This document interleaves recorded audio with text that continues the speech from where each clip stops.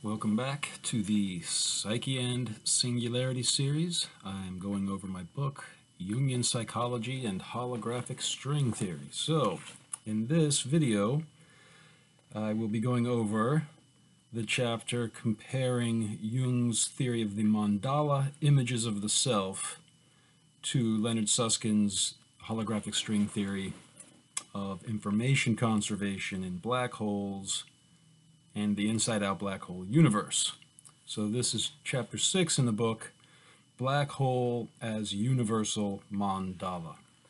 So I think probably the most important quote for this video and for this chapter comes from Memories, Dreams, Reflections. That's Jung's autobiography that came out in 1961 after he died. And so he discussed how he had been going through a midlife crisis throughout the duration of World War I, and he was drawn between the security of his job teaching at the University of Zurich and his lack of faith in the content that he was teaching, psychiatry. He was developing his new psychology of the collective unconscious mind, the archetypes of the unconscious mind, which forced him to break from Sigmund Freud, who wanted Jung to be his protege, but Jung was rejecting the materialism that Freud based his psychology on. So Freud was assuming all of conscious activity can be reduced to material interactions in the brain, and Jung was breaking away from that. So he entered into this time of his life when he was overwhelmed with images bubbling up from the unconscious mind. He felt like he was having a psychotic episode. He would have visions of almost like dreams while he was waking, of a guru-like figure he named Philemon, and an anima figure, Salome, and he felt like he had to delve into what appeared to be madness to try to confirm the existence of what he called the objective psyche. That just like there's an objective world outside of our mind, so too is there an objective world inside of our mind. It's not our figments of our imagination. There's a whole world there that's real, and he was trying to map that world out. So he was subjecting himself to this flood of psychic imagery. And after this ordeal that went on for, I guess, from 1913 to about 1918, he said this was his ultimate discovery. He says, "I knew that in finding the mandala as an expression of the self, I had attained what was for me the ultimate.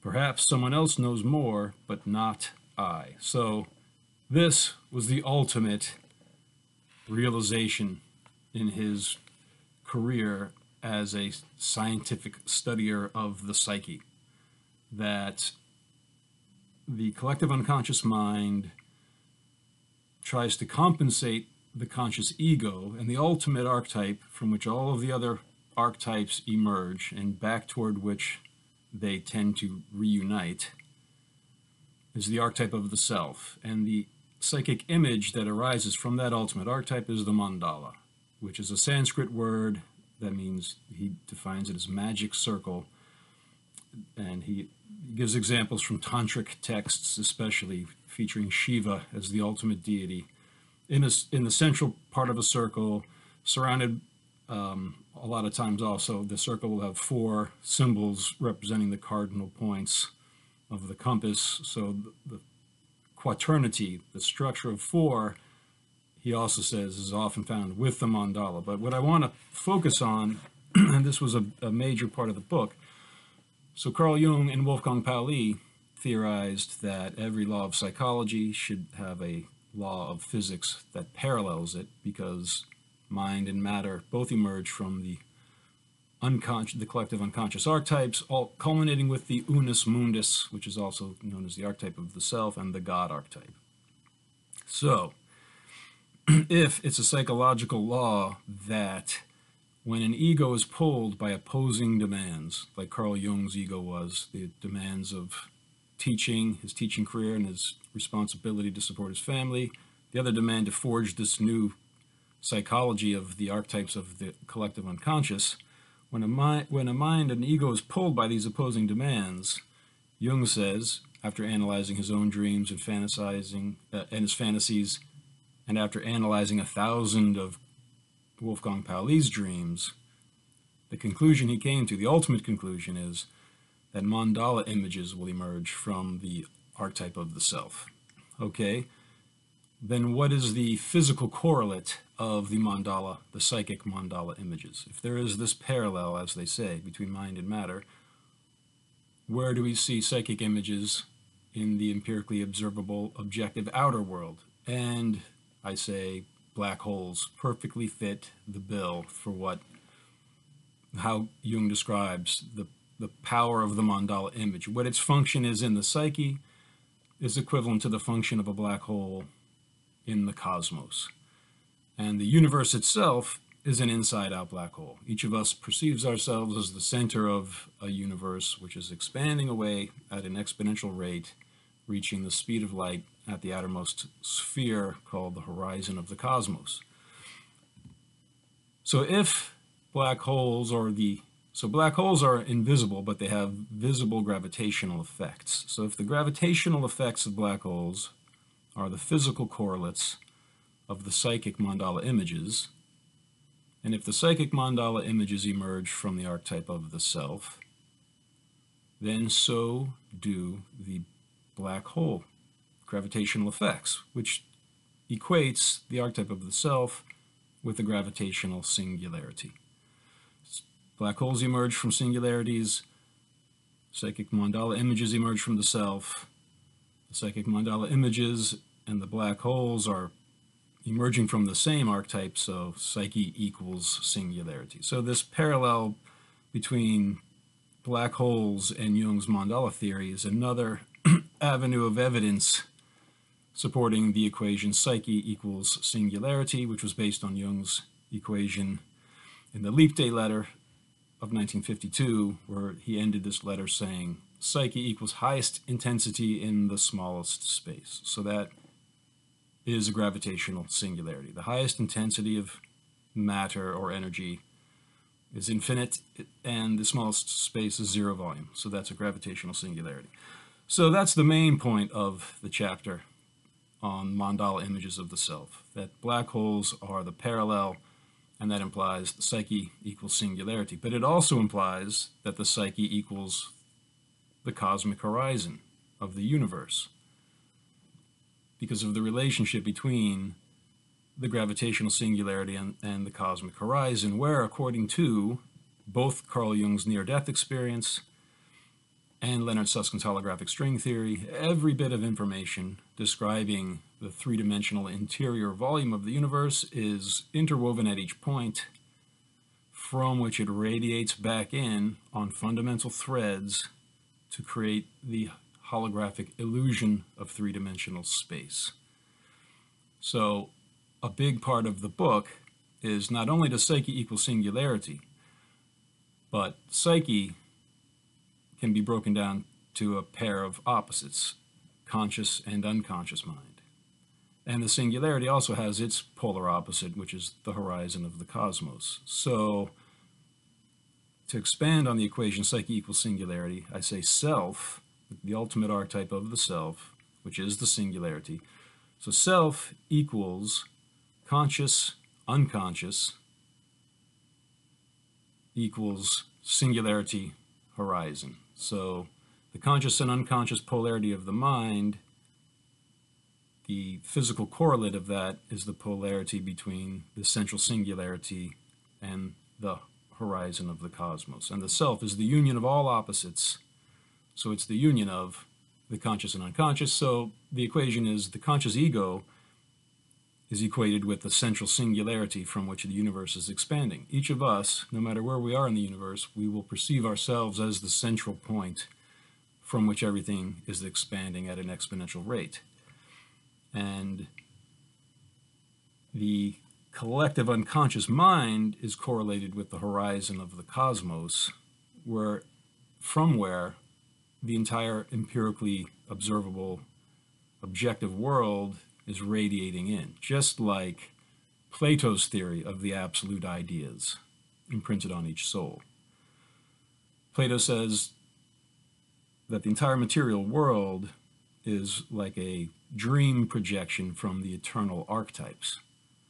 So if the entire material world is radiating from the horizon of the cosmos, and if we equate the horizon of the cosmos with the collective unconscious mind, then that satisfies Plato's cosmology, because all of the archetypes would be interwoven at each point of that encompassing sphere, and it's creating this illusion. Illusion, even Leonard Susskind uses the word illusion. It's a kind of an illusion. The more permanent reality is on the holographic film at the outermost sphere of the universe. So that's the basic outline that's supporting the equation of the psyche and the singularity. So I'll now read a little bit from the book here.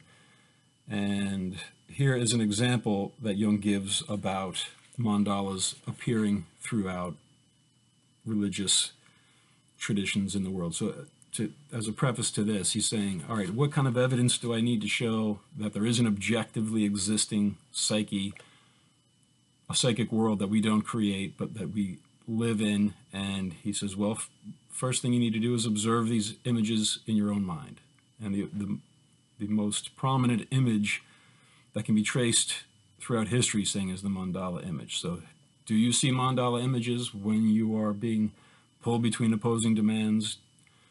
Then he says you have to look at your contemporaries. Do other people who you live with in the same time and space, are they experiencing that? And finally, you need to look at the historical record of past ages to see, do the mandala images emerge when people are having religious crises, maybe, that are explained in particular texts. And he's saying the mandala image is the one that shows up most frequently and most regularly. It satisfies those three criteria. You can analyze your own dreams and you'll find this image, he says. And if you ask your friends and they analyze their dreams, they'll find the same thing. And furthermore, if you look throughout the historical record, then the mandala will frequently emerge as the symbol of the ultimate God archetype. So, well, that was kind of a, let me just turn this ringer off here. All right, so here's an example of that, is from the Tantric tradition, the Shiva-worshipping branch of Hinduism. So here's what Carl Jung says. He says, Shiva, according to Tantric doctrine, is the one existent, the timeless in its perfect state. Creation begins when this unextended point, known as Shiva Bindu, appears in the eternal embrace of its feminine side, the Shakti. From Shakti comes Maya, the building material of all individual things. Creation therefore begins with an active division of the opposites that are united in the deity. From their splitting arises in a gigantic explosion of energy the multiplicity of the world. So I think it's pretty obvious the parallels between this, the mandala featuring the Shiva Bindu, this unextended point from which the universe explodes. The parallels with the Big Bang cosmology are pretty obvious. So another point I make in the book is that not only do religions and philosophies emerge from the archetypes of the collective unconscious, but so do sciences, scientific theories, such as the Big Bang theory. Just like in religions, the source of the cosmos is featured as this mandala with an infinitely powerful unextended point in the center, Shiva. So too do we find the gravitational singularity in the Big Bang theory. In other branches of Hinduism, the Vaishnava branch, instead of Shiva in the center, it's Vishnu. But still the point is the God archetype is in the center of every universe, and furthermore encompasses the horizon as the Akasha. The Sutratman, the thread soul, encompasses the outermost horizon where the past, present, and future are conserved and radiates it inward. That is, in the previous videos we showed the same model of the cosmos in Hinduism. We showed it in Plato's cosmology. Here's an example that we just gave from the Shiva worshipping tradition of Hinduism. And that is just one of the examples, and I'm not going to go over all of them in this video. I'm just trying to give a brief overview of the main points, but I think this next quote is helpful. So Jung goes on to say about the mandala images and what their purpose is, what they're trying to fulfill when they're appearing in your dreams and fantasies. He says, there are innumerable variants of the motif shown here, but they are all based on the squaring of the circle. Their basic motif is the premonition of a center of personality, a kind of central point within the psyche to which everything is related, by which everything is arranged, and which is itself a source of energy. The energy of the central point is manifested in the almost irresistible compulsion and urge to become what one is. The center is not felt or thought of as the ego, but, if one may so express it, as the self. Although the center is represented by the innermost point, it is surrounded by a periphery containing everything that belongs to the self, the paired opposites that make up the total personality. So that's an important point. It's not only the innermost point, but it's also surrounded by a periphery containing everything that belongs to the self, which is a lot like the holographic horizon of the cosmos. So this totality comprises consciousness, first of all, then the personal unconscious, and finally an indefinitely large segment of the collective unconscious, whose archetypes are common to all mankind. So there's a lot of parallels with the holographic string theory cosmology and that description of the mandalas, the mandala image symbolizing the self.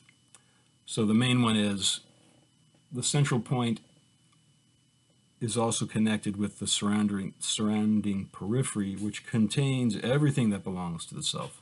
Similarly, the singularity in the center of the universe contains all space and time, but the horizon of the cosmos, each point, contains all space and time as well, from which it radiates back inward. So we saw in previous videos Carl Jung and his near-death experience, Eben Alexander and his near-death experience, and Stanislav Grof during his first LSD experience with stroboscopic light being flashed at his optic nerve. They all experienced themselves expand out to the horizon of the cosmos, where they felt themselves as one with the universe, the past, the present, and the future.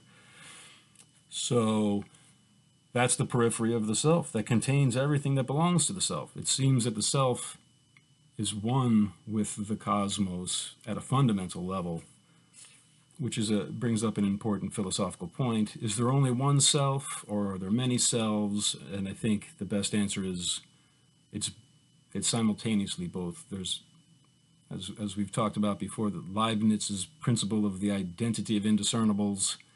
Even though singularities appear everywhere throughout space and time, because each of them is itself outside of space and time by being the source and the end of space-time, they can't be differentiated spatially or temporally, so it's as if there's one singularity. So there are many, and there's one, and I'm not going to get into that very important philosophical point right now. The main thing I'm just trying to show in this video is how strongly Jung's theory of the mandala images of the self, the psychic mandala images, parallels Suskind's black hole, holographic black hole cosmology. And so there's that main point of the relationship between the central point and the outermost periphery, but also he says this totality comprises consciousness first of all, then the personal unconscious, and finally an indefinitely large segment of the collective unconscious. So that reminds me of Stanislav Grof's theory of the basic perinatal matrices, which we talked about in a previous video. The consciousness is the ego, and Jung gives another definition of the ego as the center of the field of light, which would imply the ego ends where the field of light ends, which is the cosmic horizon. So the center is the ego, then the personal unconscious, and then the collective unconscious. So the volume of space would be correlated with the personal unconscious and the collective unconscious with the horizon of the cosmos. When people recall these near-death experiences or out-of-body experiences, they say, oh, I felt as if I was rising above my body, and then I started to accelerate faster and faster through a tunnel toward a brilliant point of light as my whole life flashed before my eyes. So if you look out in space, the farther you look out in space, the farther back in time you're looking. When you see the sun in the sky, it's actually where the sun was 8 minutes ago. So if, as I've been discussing throughout these videos, the psyche is the source of space-time, and if space-time, if the nature of space-time is to expand, well then your personal biography is out in space. The farther out you look in space, the farther back into your own personal life you're looking. That's the personal unconscious mind, or the memory of your past life. If psyche equals singularity and the ego is correlated with the central point and the unconscious, collective unconscious with the horizon, the personal unconscious is the space between, and that does parallel these near-death experiences. You're literally going back into your personal, through your personal unconscious life, back through your birth and gestation period, ultimately to the birth of the universe at the horizon of the cosmos. So I will be making a few more videos about Jung's mandala theory, because it gets into things like imaginary numbers, the square roots of negative numbers, and how that ultimately evolved into the Riemann sphere, which is a very good example of Jung's mandala theory manifesting in the mathematical world. Jung talks about UFO sightings as being instances of mandala images, and he talks about his theory of the pleroma, which is this more ancient term for the outermost horizon, where the past, the present, and the future coexist. But before I end this video, I just want to go to this next subsection of the chapter, and this one is Pauli, individuation, and mandala dreams. So, as I mentioned earlier, Jung had Pauli write down, document 1,000 of his dreams and spontaneous fantasies, and then he analyzed them. But he hid Pauli's identity by calling him merely a young man of excellent scientific education, which is a major understatement. He's a Nobel Prize-winning co-founder of quantum mechanics. But here is something that Jung said. He opened that essay, which is based on his analysis of Pauli's dreams. The essay is Individual Dream Symbolism in Relation to Alchemy. He opens the essay by saying, the symbols of the process of individuation that appear in dreams are images of an archetypal nature which depict the centralizing process or the production of a new center of personality. The self is not only the center, but also the whole circumference, which embraces both conscious and unconscious. It is the center of this totality, just as the ego is the center of consciousness. So the self is not only the center, but also the whole circumference, which embraces both conscious and unconscious. It's just reiterating the correlation between the conscious and unconscious polarity of the self, or of the psyche, is equivalent to the polarity of the central singularity and encompassing horizon of the cosmos. I'm saying the collective unconscious is the cosmic horizon. The holographic memory bank of the universe is the collective unconscious mind. And the ego is the central point, but there's a subtle point to be made there. The self isn't the ego. The self is greater than the ego. The archetype of the self encompasses the ego and the horizon, whereas the ego is only seeing itself as the center of the field of light. In Memories, Dreams, Reflections, Jung writes that our basis is ego consciousness, our world, the field of light, centered upon the focal point of the ego. So the self is in the center of the ego, so the self is also the central singularity, but the ego does not encompass the horizon of the cosmos. The whole self does, and the process of individuation, which is a word that was there at the beginning of that essay about featuring Pauli's dreams, for Carl Jung, individuation is the psychological process of self-realization, the developmental process a psyche has to go through in order to unite the opposite poles of the self, the conscious and the unconscious mind, as well as the private and the public life. So the first process of individuation is living up to the basic standards of your community, developing a persona, but then you need to differentiate yourself from the demands of society and also from the demands of the archetypes of the collective unconscious mind. You are separate from them to some degree. So you first need to become an autonomous ego, separate yourself from society and from the collective society of the archetypes, but then you need to reintegrate those two opposing poles in yourself. And that's the definition of the archetype of the self. It's the union of all opposites, which is a point Jung repeats again and again. That's the self is the union of all opposites. And all pairs of opposites are contained in the equation psyche equals singularity, because an opposite is either mental or physical. You can be either happy or sad, that's a psychological pair of opposites, or things can be hot or cold, that's a material pair of opposites. If all that exists in the cosmos is mind and matter, then all pairs of opposites are going to be contained in either one or the other of those two groups. Psyche equals singularity unites those two groups, and thereby automatically uniting all pairs of opposites. So that's an important point, that the self is this union of all pairs of opposites, culminating with the union of the conscious and the unconscious, which is equivalent to the singularity and the horizon of the cosmos.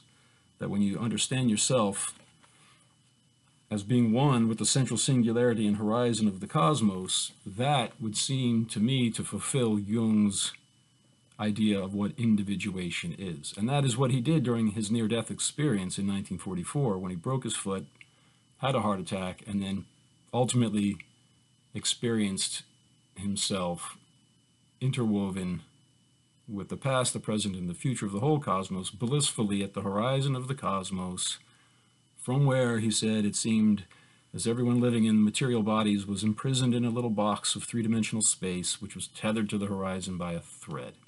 That's the main parallel between Jung's psychology and Susskind's string theory, that I say it has no other reasonable explanation other than the one that Jung and Pauli gave to this kind of a parallel, and that's physics and psychology parallel each other because they're both rooted in the same source. The psychoid archetypes, they're neither psychic nor material because they're the source of both. So that I think will be enough for this installation. And in the next videos, I'll be going over, as I said before, Jung's theory of the pleroma, his ideas about UFO sightings, and I'll get into the parallels between Jung's mandala theory and the evolution of mathematical physics, especially dealing with imaginary numbers, the square roots of negative numbers.